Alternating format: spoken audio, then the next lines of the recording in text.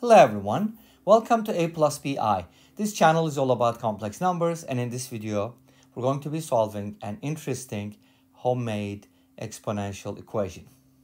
You got it all. Now we have z to the power e to the power z equals negative I over pi. I find this equation interesting not because I came up with this idea, but because e is kind of squeezed between two z's, and you have to know your z's, right? If you're not familiar with complex numbers, go ahead and check out my lecture videos. I made 9 videos on basics of complex numbers and a bunch of other videos on problems at different levels. I also have another channel which is called Cyber Math. You can also check. I have number theory videos, algebra videos, and so much more. Anyway, so let's go ahead and take a look at this problem. How do we solve such an equation? This is pretty non-standard, right? Don't you think? One of the things that you can definitely do is using the complex exponentiation. Whenever you have something like z to the power w, it can be written as e to the power w ln z, where z and w are both complex numbers. But otherwise, how do you define a complex number to another complex power, right? I mean, what is 1 plus I to the power I? You're going to write the 1 plus I times and multiply? No. What is I times? I is imaginary, right? How can you do something an imaginary number of times? It's not even a whole number. I mean, it's not even real. Forget about whole numbers. So that's why we have this definition with the exponential, which is pretty nice. But then brings us to another definition, which is the natural log of a complex number, and that is the complex logarithm. And I gotta warn you, it is multi-valued, which means you can have multiple values. And sometimes we want to stick with a single value, and that's called the principal value. Okay? Cool. And also, I have to tell you that the natural log of a complex number is just another complex number. Okay? So if you have a plus bi, you ln it, you get something like c plus di in the same form. So let's go ahead and apply this complex exponentiation thingy to our scenario. How do you apply it to here? This is going to be our w in this case.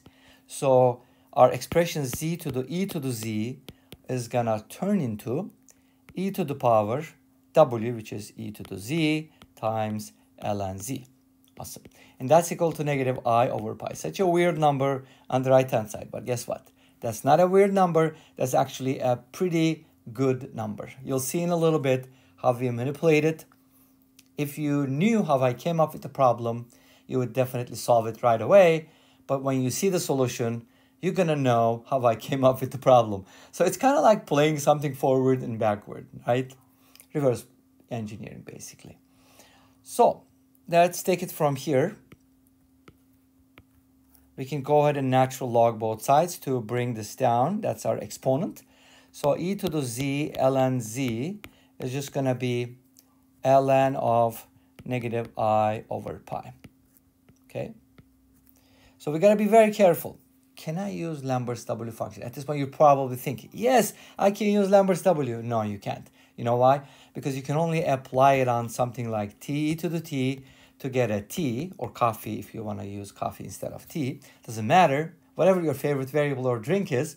But in this case, it doesn't apply because we don't have e to the z or z times e to the z. Even if we had like z ln z, we could still apply it because then we could use substitution. But when you have e to the z with ln z, nope, you cannot do it. We probably have to define another function, maybe the product log or some type of complicated, I don't know, maybe some mathematician will come up with it and they will name it after them. Anyway, so what do? You just go by the definition of the logarithm on the right-hand side, right? Here's how we can do it. First of all, let's focus on this one because the left-hand side is crazy. I don't want to deal with it. It's too hard, but why don't we focus on this? So to simplify this, I'm going to need to think about the complex logarithm. How do you do the complex logarithm? If w is equal to, I don't want to use z because z is in a different position now. If w is equal to r e to the I theta, then ln of w can be defined as ln r. Remember, r is a non-negative, actually, hopefully positive real number, plus I theta. Easy, right? I mean, you just natural log a product and that's what you get. So we can use the same definition here to find this. So what is ln of negative I over pi? First of all, we need to think about the absolute value. What is the modulus? If you take the absolute value, the absolute value of I is gonna be 1, so it's gonna be 1 over pi. Remember, that has to be positive. Plus I times the modulus, or I mean the argument for negative I. But negative I over pi doesn't matter because negative I multiplied by something positive. So it's going to be in the negative imaginary axis, which means its argument is going to be negative pi over 2. We rather go in this direction than the positive direction, because we usually want our principal argument to be between negative pi and pi, right? And 3 pi over 2 does not fit that criteria. So in this case, I have negative pi over 2 for the argument. Again, I'm going by the principle. Let's just keep it simple for now, okay? Cool. Now we're going to go ahead and set this guy equal to the other guy. So let's go ahead and do that and see what happens. Okay, so here's what we have. E to the z ln z equals 1 over pi. Oh, by the way, I forgot to put the ln here. Sorry about that. It shouldn't be just 1 over pi. It should be ln of r, which is ln 1 over pi. So it'll be ln 1 over pi.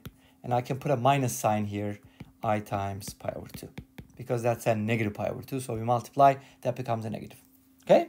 So far, so good? Awesome. Now, here's what we're going to do next. We're going to go ahead and turn this into something nice. First of all, notice that 1 over pi can be written as ln pi to the power negative 1, which is nice because we do need a negative on the outside. Bring this negative 1 to the front, and you can just write negative ln pi minus I pi over 2. And guess what? This can be written as negative 1 times ln pi plus I pi over 2, which is going to be super duper nice. Awesome. Here's what we're going to do next. This part is the super duper critical part, because when I try to solve this problem, I kind of struggled first. I'm like, why am I not getting a good answer here? Why is this not working out? And then I realized, oh, I have to do this before I can solve it. This is what it is. Are you ready? First of all, we need to simplify this. What is ln pi plus I pi over 2? Remember, that looks like the natural log of a complex number, right? Just like this. It looks like this, doesn't it? So you have the r and the theta. So this is r, this is theta. So what do you make of that? Pi and pi over 2. Obviously, it's just I pi, right? So this is negative 1 times ln I pi. And then on the left, I have e to the z ln z. This was the first critical step. The second critical step is, because I'm looking at the right-hand side and the left-hand side, kind of look to the right and look to the left and look to the right again. These are two ln's. And I want these to match as well. But can I write negative 1 as a power of e? Absolutely.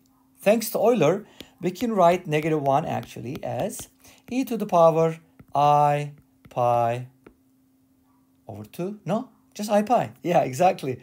Times ln I pi, it works out. Great. And from here, what do you get? What do you make of this? It means z is I pi.